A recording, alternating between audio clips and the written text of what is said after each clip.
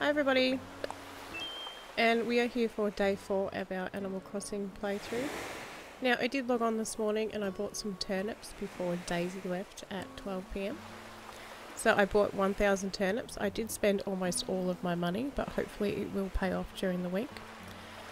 So with turnips you buy them on a Sunday between 5 AM and 12 PM, and you only have until 5 AM the following Sunday to sell them. If you go past 5 AM on Sunday the next week, your turnips will spoil. Also, if you do time travel in this game, if you go backwards even about 30 seconds, your turnips will also spoil then. For those who don't know what time traveling is, because the game runs on real time, if you go into your settings on your Switch and change the time, it will also change the time in the game. So just be wary of that. If you've got turnips, I do not recommend time travelling at all. Now also earlier when we logged in, Tom mentioned that our first villager has moved in, so Barrel is here, and I did stop at his house and say a quick hello to him as well. And our museum is open, so we can go and see Blathers today and give him all of our donations. And I also noticed earlier that our villagers now have houses of their own. So you will see in the windows that their curtains are open. That means that they are currently inside their houses. If they are closed, they are wandering around the island somewhere. So I am going to go in and say a quick hello. Now with your villagers, you should also check on them every morning, afternoon and evening. You will always find at least one of your villagers crafting during those times of the day. And they will give you the DIY for whatever item they are crafting, even if you already have it. So that way you've got a spare. You can either sell it at Nooks for 200 bells, or you can trade it with somebody else, or just give it away. Also, if they are crafting an item that is particularly popular in the game, you can invite other players to come to your island and they can go and get the DIY off them as well. So I'm just going to go in and say a quick hello to Boots. I think this is where Boots lives. I can't remember.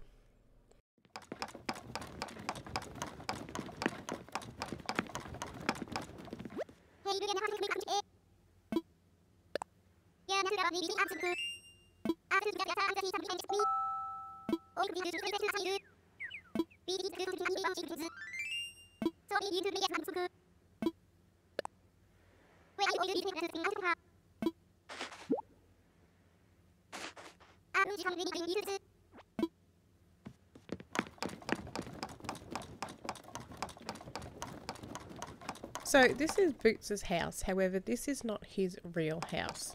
This is what we call a starter home. The two villages that you have at the start of the game will only have very basic houses. They may add a few more pieces of furniture, but not much. You can give them furniture to decorate their house with, however they will not replace the items they already have, they will simply add it to their home, and they will not use any flooring or wallpaper that you give them. So yeah, it's pretty boring. I think Nintendo do this so that your starter villagers have, you know, a very boring house and they're not better than yours for some reason. I don't really know.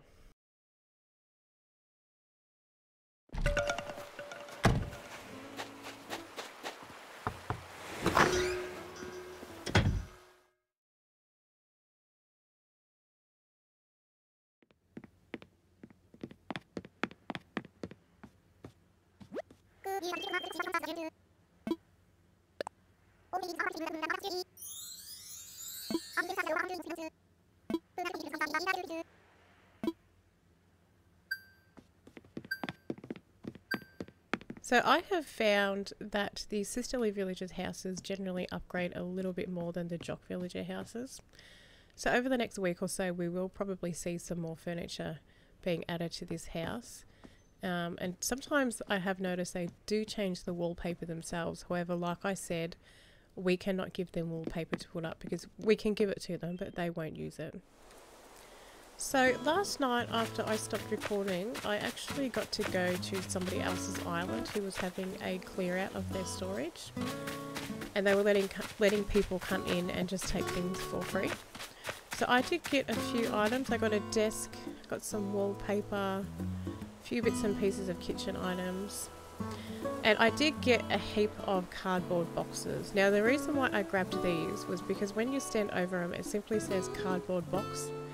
There are other items in the game that are cardboard boxes, however they are fruit boxes. They have all the different types of fruit on them. So I grabbed a heap in the hope that they would be fruit boxes. Unfortunately they're all just plain brown cardboard boxes, but that's okay, they will get used. So this is Mabel. So what we do with Mabel is she will visit your island a couple of times here in the plaza, selling a small range of clothing and possibly footwear as well. You need to spend at least 5,000 bells over the course of 2 visits, and then on her 3rd visit she will ask you to lay down a plot for her and she will build her shop. So we're just going to have a look now and see what she's got today. I usually try to buy just about everything she has.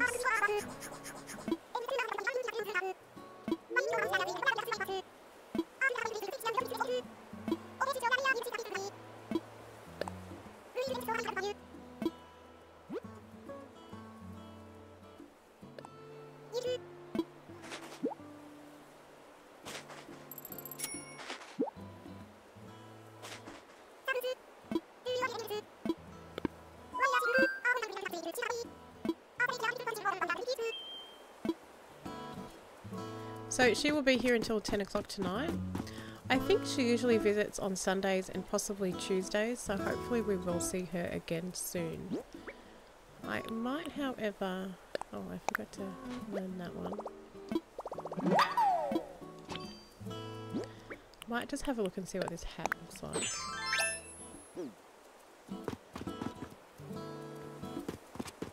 It kind of works, I think I might keep that. I've also just got a few things here that I want to go sell. I did sell a few items through the drop-off box last night simply to earn nook miles. However, you do get 20% less for your items when you sell them that way. So I just thought I'd leave everything out here and wait until this morning to sell them.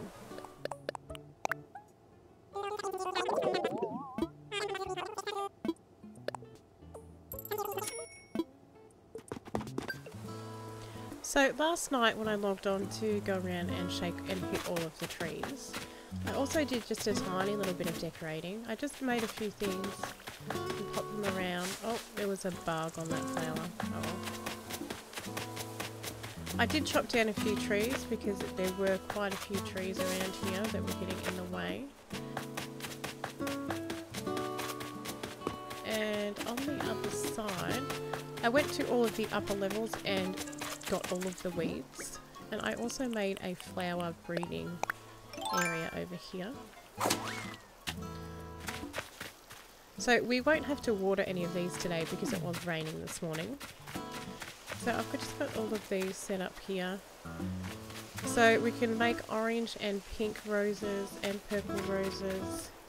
Once these yellow cosmos bloom, we might be able to make some orange and some pink ones. And with the mums, so I've got these ones here are white mums. When you breed white mums together, you can sometimes make purple ones. Obviously when you breed the red and white ones together, you make pink. And when you breed the yellow and red ones together, they make a hybrid yellow. And when you've got more than one hybrid yellow, you can breed them to make purple and I think possibly green ones from them as well. Or I think you might have to breed purple ones together to make green. I can't remember. The green ones are quite difficult. So I cleared all of this area here. So I've got a few cherry trees, and over here I've got my orange trees growing. And I wanted to leave this area clear so that I could plant more fruit when I got it. So with the fruit trees, as I said, you do need 2 spaces either side for them to grow. However, once they have grown, you can place them 1 space apart.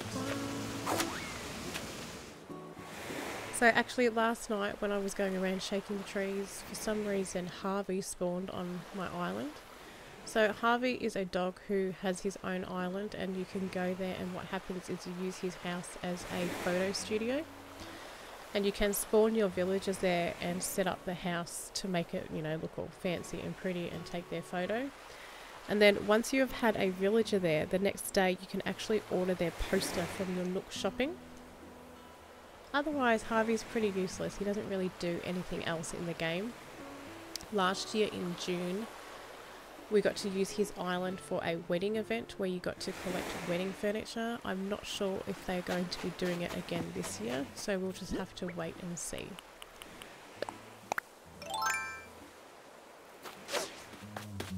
So what I'm going to do is I'm going to grab 1 sea creature to take in with me, because he is going to say that, oh, there are sea creatures, and if you happen to come across one, please let me know. Once I give him that sea creature, he is then going to tell me that we can donate them. So then I will be able to get the other ones for him as well.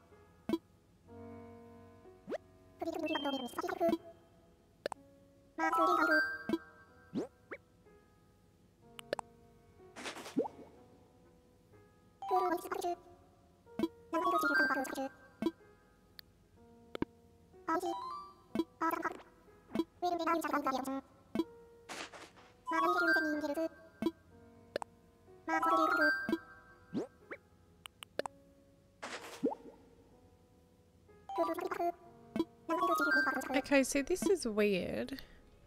I'm thinking that maybe because I haven't given him any donations of fossils yet, he's still taking them one at a time. I'm not really sure why he's doing this.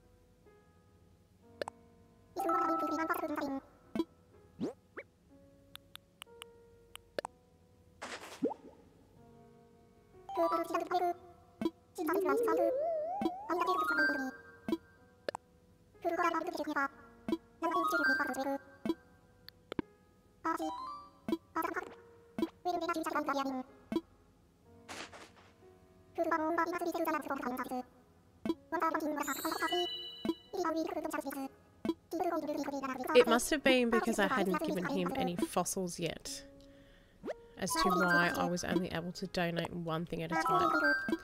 However, we are now good to go.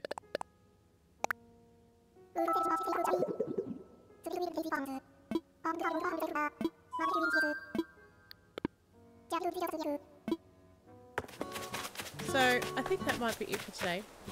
I'm going to go around now and shake all of my trees and chop for wood and hit my rocks for building materials. Otherwise, there isn't really much to do over the next few days. We just need to wait for our villagers to move in. And once that happens, we will have some more jobs for Tom Nook to do. So yeah, that's it for me for now. If you enjoyed this video and you would like to see more, please like and subscribe. Thank you for watching, and I'll see you next time. Bye!